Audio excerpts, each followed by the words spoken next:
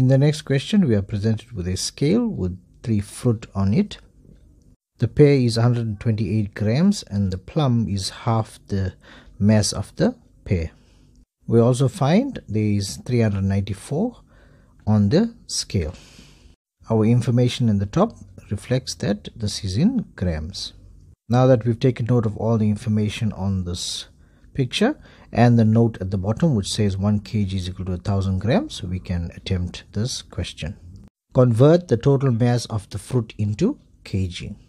We've already taken note of the fact that 394 grams is the total amount of the fruit, so we need to convert this to kg. Taking the 394 grams, we divide it by 1000 and we get 0.394 kg. Conversions is done in greater detail in my conversions video. These exam paper videos are to strengthen the grounding that you already have in Mathslet. The pear is removed from the kitchen scale. Write down the new reading in grams shown on the kitchen scale. We know the total amount of all the fruit, 394. So we just have to subtract the 128, which is the pear, and we'll arrive at our answer. A simple calculation and we arrive at 266 grams. Show how the mass of 202 grams for the peach was calculated. When you're given this type of question, your calculations must be done in such a way where you arrive at the expected answer. In this case, it is 202. From our information gained, we know that the total amount of fruit is 394. We know that the pear is 128, and we know that the plum is half of the pear, which is 64. So our calculations would be for the peach, 394 the total, minus the 128, which is the pear, minus half of the pear, which is 128 divided by 2, and then our further calculations would be 394 minus 192, and we'd arrive to 202 grams. Determine the probability of randomly selecting a banana from the fruit placed on the kitchen scale. Clearly we can see that there are no bananas on the kitchen scale, so it will be 0 bananas from all the fruit that is there, so it's 0 over 3. We must be wary as to how the examiner questions us, because if he asked for percentage probability, then we would give our answer as 0%. In this case, they just ask the probability, so you can give your answer in any of the 3 forms. Write down the simplified ratio of the total mass of the fruit to the total mass of the pear. There are 2 important things to note in this question. Firstly, our answer must be in ratio form, and secondly, it must be simplified. The total mass is 394 grams as indicated on the scale, is to the pear is 128 from the information at the bottom. Both these numbers are even numbers, so they can be divided by 2, and this is how we arrive at 197 is to 64.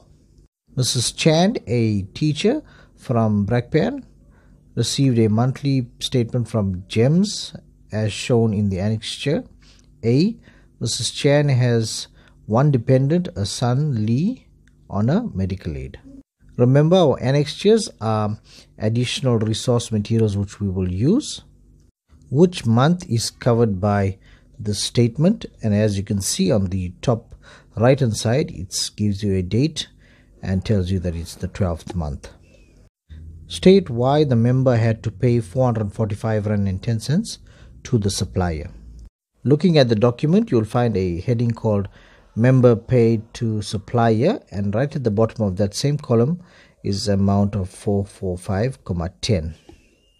In such cases, this occurs when the medical aid is exhausted, so the medical aid will pay at a certain amount, and thereafter whatever additional the member will have to pay to the supplier. So the only logical answer would be that the overall limit has been exceeded. Write down the name of the general practitioner visited. This can be found towards the bottom rows of the table, and you would find it's Dr. Glamini. Calculate the price of the acute medication under the tariff code if the price increased by 6.3%. Looking at the transactions listed under the pharmacy heading, you'll find the first to be an acute medication. The amount is 736,90. This means that the 736,90 will increase by the 6,3%.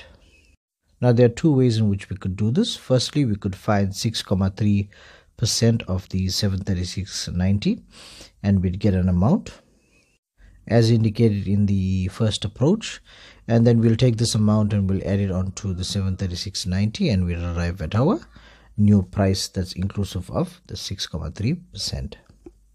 The alternate way is that we could take the 6,3% and add it to 100%. Remember, we are adding 6,3% of that amount to the new amount. So we take the 6,3, we add it to our 100%, and we get 106,3%, and all we do is multiply this by 736,90 and we would arrive at the new amount. Calculate the total amount of the tax claimable in the previous statement. If the tax claimable is the amount paid by the member directly to the supplier. Our objective here is to remove the amount paid directly to the supplier, which we've made note of just now. Once this is done, we arrive at the tax claimable amount in the previous statement. So where do we find the tax claimable amount? If you look at the document on the extreme left, right at the bottom, there is a note that says tax claimable to date. The amount reflected there is 5,326,66. Taking this amount and removing the monies paid directly to the supplier, we arrive at 4,881,56 as indicated. Define the term debit within the context of the statement.